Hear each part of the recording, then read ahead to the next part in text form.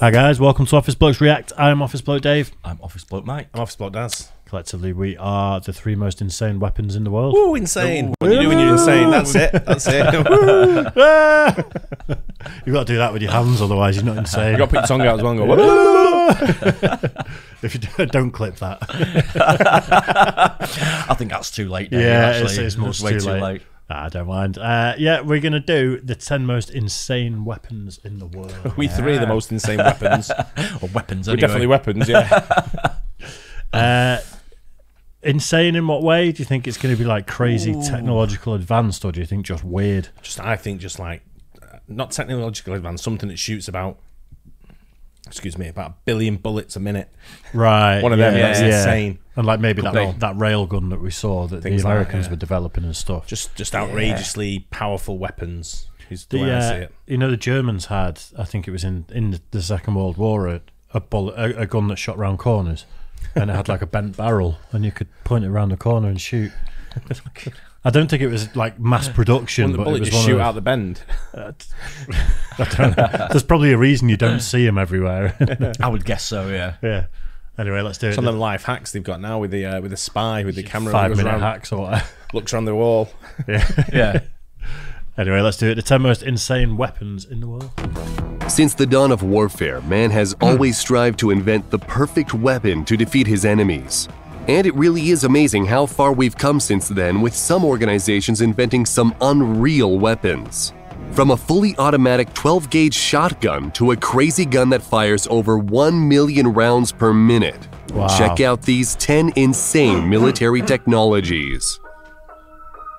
Auto Assault 12. The AA-12 Auto Assault Shotgun is one of the rarest and most sought-after shotguns in the world. It was originally developed by Maxwell Atchison during his time at Military Armaments Corporation in the early 70s. Production rights were then sold to Jerry Baber of Military Police Systems in 1987, who released his improved model in 2004, and a year later it entered production after having no less than 200 changes and improvements over the original blueprint. The AA-12 is a fully automatic gas-operated API blowback shotgun chambered for two 3/4-inch 12-gauge shells, including buckshot, flares, slugs, stun batons, and high-explosive Frag-12 grenade rounds. It can use two types of magazines, a detachable 8-round box magazine or a drum with capacity ranging from 20 to 32 rounds. It has a cyclic rate of 300 rounds per minute with a muzzle velocity of 1,050 feet per second. The slow rate of fire makes single shots or bursts very easy to achieve by briefly pulling the trigger, despite the fact that it fires in full auto only. Wow. I shot a semi-auto shotgun that looks like that. That was a drum, and I think it was 12 shots, but as fast as you could pull the trigger, that shot. Yeah. And I shot it at a tree, and then as soon as I stopped, you just heard. Someone opened the door. Yeah, someone opened the door. That was it. I don't know, you can get automatic shotguns. Never heard of one before. You can't in this country. You can get the semi-auto, Right. And it looked a lot like So that. when it's full auto, you pull the trigger, you can't just stop goes. it. Keeps going. Can you not stop it? No, you just take your finger off the trigger. Oh, so you... Right. You don't have to hold the trigger once, and it's like, ah! That's what I toys. thought. Like, that's what you used to have in them toys, wasn't it? The toy when you used to hold the trigger and it made the noise. Take your finger off the button. Yeah. No noise. Yeah. Exactly the same. Yeah, that I think the guy that I shot that with was an ex-military guy, and you've got to have your shotgun license and you've got to have your firearms license, and then apply for like it was a pain in the arse for him to get to the point where he could have it. And it's proper fun to shoot though, but expensive because you go through a lot of cartridges. Banding bullet. It's interesting to know that even war has rules when it comes to using certain kinds of ammunition. During the First World War, German newspapers began accusing the French, along with mythical Belgian free shooters, of using what was called dum-dum or expanding bullets. An official German complaint showed that the British were issuing this ammunition to its army. The bullet, a .455 Mk4 round, was a flat-nosed, unjacketed man-stopper type of ammunition. It was quickly withdrawn from frontline service because it was outlawed by the 1907 Hague Convention because they could cause terrible wounds and unnecessary suffering. It was the Indian Army that developed the hollow-nose expanding bullet in Dum Dum, an industrial municipality outside of Calcutta and where the round got its name from. Bullets with pointed tips were then designed for use in the early 1900s to improve ballistic performance, but these had a tendency to tumble upon entering the human body, and sometimes causing far more damage than dum-dums. The interesting thing is that hollow point ammunition is widely used by police forces in the USA because of its stopping power, along with the argument that restricting them would harm innocent bystanders. Nerve Agent VX. When it comes to being the most insane and deadly weapons of all time, VX or Venomous Agent X should be at the top of the list. Stockpiles of the stuff have been continually destroyed since the Chemical Weapons Convention of 1997 outlawed their use. Classified by the United Nations as a weapon of mass destruction and defined by the CDC as the most potent of all nerve agents, VX is an incredibly potent and rapid-acting poison that cripples the nervous system and causes total paralysis, and eventually, the victim suffocates. It is fatal after breathing in just 25 to 30 milligrams, or just 10 milligrams if it comes into contact with the skin. Once in the body, it works rapidly by acting on a neurotransmitter called acetylcholine, which neurons rely on to send signals to muscles ordering them to move. Once the signals are sent, acetylcholine breaks down, ending the line of communication. VX prevents acetylcholine from breaking down, resulting in an overabundance of communication. The muscles get overstimulated, and the brain can no longer control the body's movements. Symptoms include blurred vision, drooling and sweating, rapid breathing, and irregular heart rate. It is when the muscles that guide the chest's rise and fall during breathing are affected that it becomes a major problem. And when they are paralyzed, breathing becomes impossible. And it all happens within minutes. No wonder this terrible weapon is outlawed. Is that what the movie The Rock's about? VX Gas.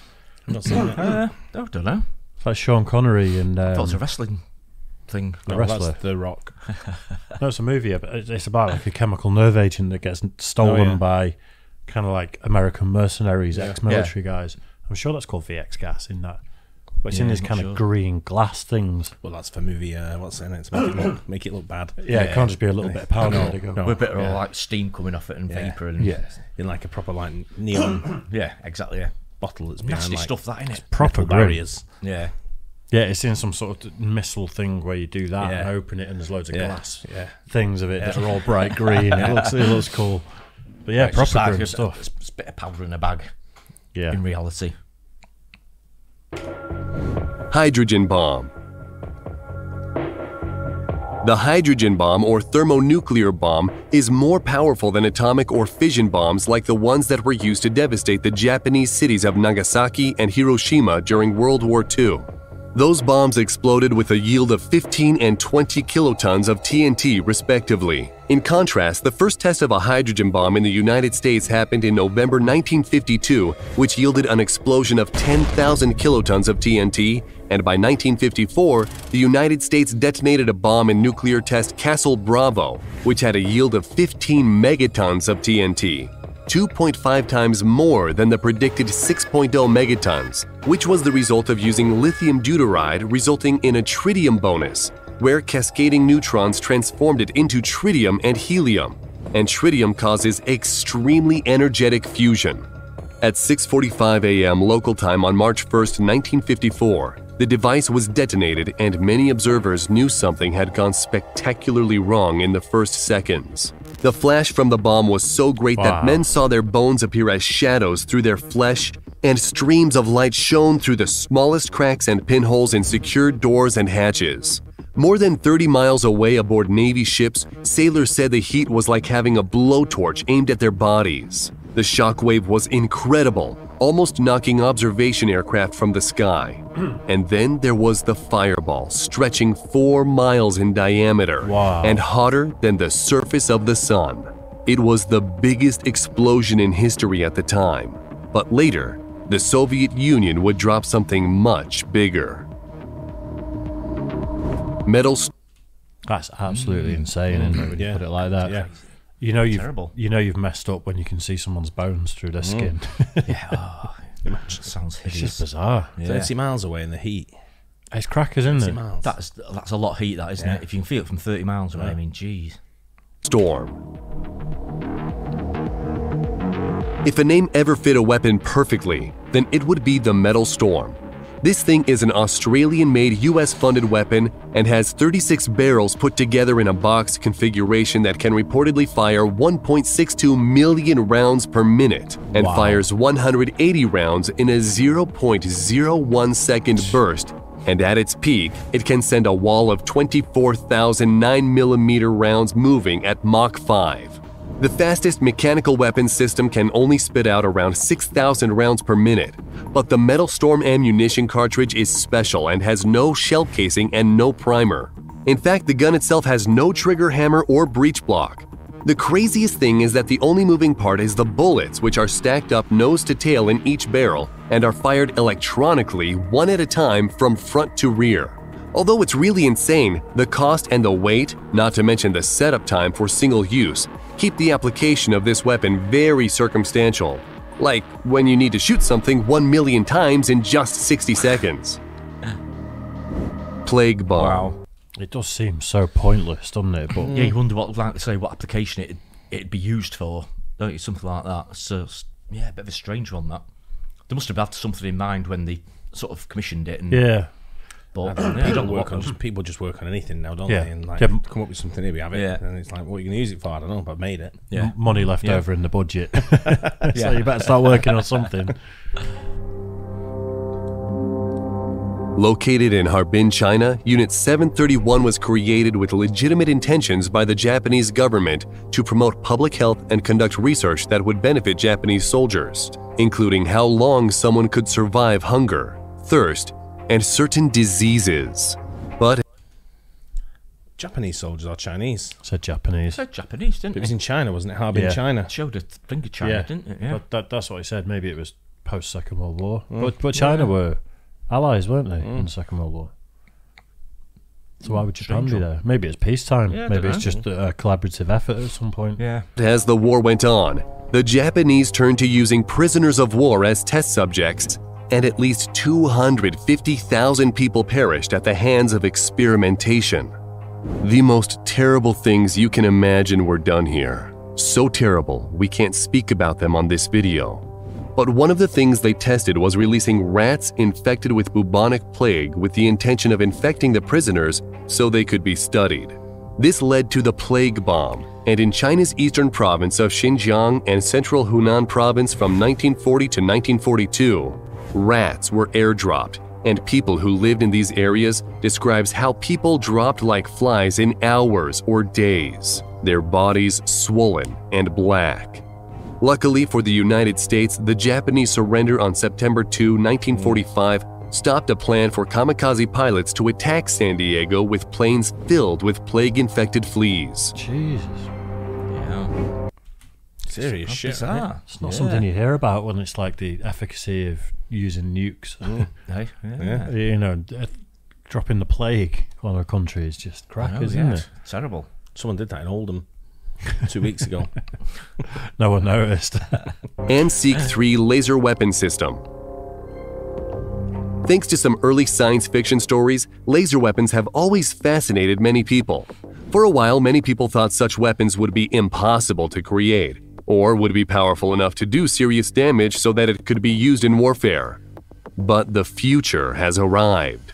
The ANSEEK 3 laser weapon system, or more easily called the XN1 LAWS, is a directed energy laser weapon developed by the United States Navy. The first prototype was installed on the USS Ponce for testing in 2014, where it worked perfectly against low-end threats and took out a UAV and a simulated small boat attacker. LAWS uses an infrared beam with a solid-state laser array which can be tuned to destroy a target using 30,000 watts of power to fry sensors, burn out motors, or detonate explosive materials such as rockets or bombs mounted on warplanes or helicopters. That's That's pretty mad, cool, isn't isn't it? it? Yeah. Yeah. I It's presume the future. maybe missile defense systems or something. could be just, like that. just You'd be looking lasers at at things the like sky. that. Yeah, they were talking about years ago about having things like that in space, weren't they? Yeah. I'm not sure what's come of it because I think China and Russia were kicking off about it, but sure the US were looking at that like an air defense.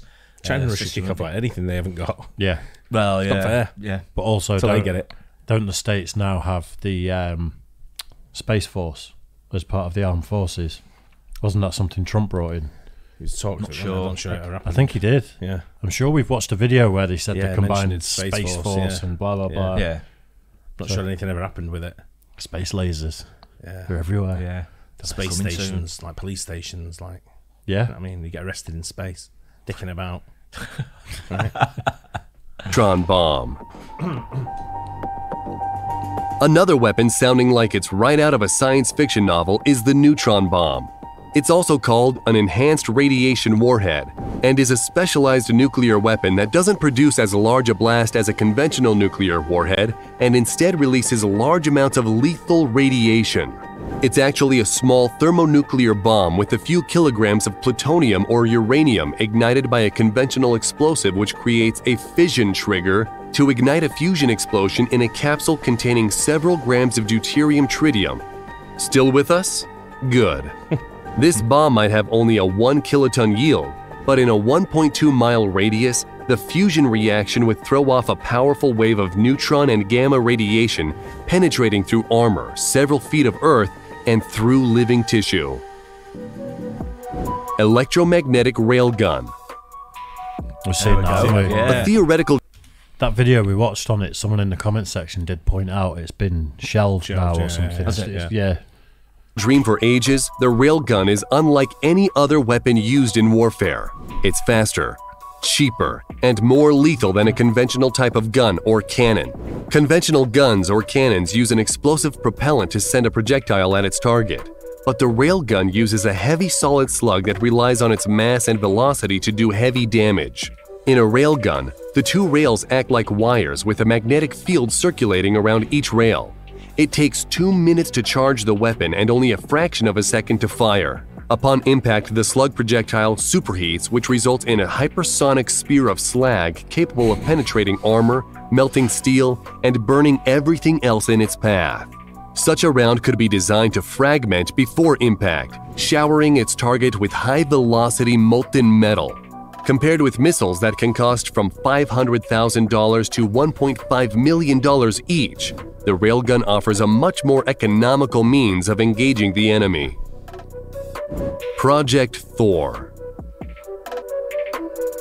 This project has been looked at for many years, and the interesting thing is that the US military has looked at it again as recently as 2017. Also called Rods from God, Project Thor was supposed to be some kind of satellite or launcher vehicle that would be launched into orbit with 20-foot long by 1-foot diameter tungsten rods. It would then move over its intended target and launch its projectiles. Using kinetic energy, the tungsten rods could end up traveling at over Mach 10 with an explosive impact of 11.5 tons of TNT. It is said that the US has the technology to deploy this weapon at will, but the biggest drawback is the cost, and also the concern that non-tungsten components of the projectile would melt if exceeded Mach 10.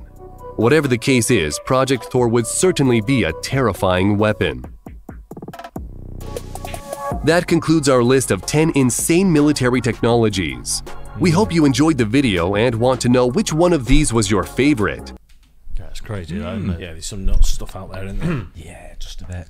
Cause some damage. Just dropping tungsten tubes from space I onto know, your yeah, target it's is bizarre crazy. one, that I've not I heard don't of think that they one tested before. it though. Do you remember? I know we were in the war with Afghanistan. There was a lot of issues about being in like hollowed out caves and in the middle of nowhere. They yeah. couldn't get them out. Wouldn't that be the sort of thing you use that for? I think Possibly would, Have a wouldn't you? go. Yeah. I think flying little Yeah. drones in there with explosives on would be the way, wouldn't it? Yeah. Probably would now, wouldn't they? Navigate the cave systems and map them at the same time. Because the technology with drones and that just going crazy now, isn't it? They're getting better and better all the time. Some mad stuff on there. It'd be interesting to Yeah. see if you watch that video again, or I don't know, a similar video again in 2 or 3 years' time. How much Yeah. has changed? What they are. Yeah, but the new ones are, because I think they're coming up with things all the time, aren't they? New technology and new weapons. Yeah, the way technology is rapidly changing, isn't it? Sort of thing. It's crazy. hugely. Anyway, good that. Hope you guys enjoyed it too. Don't forget to like and subscribe. I'll catch you on the next one. Cheers, guys.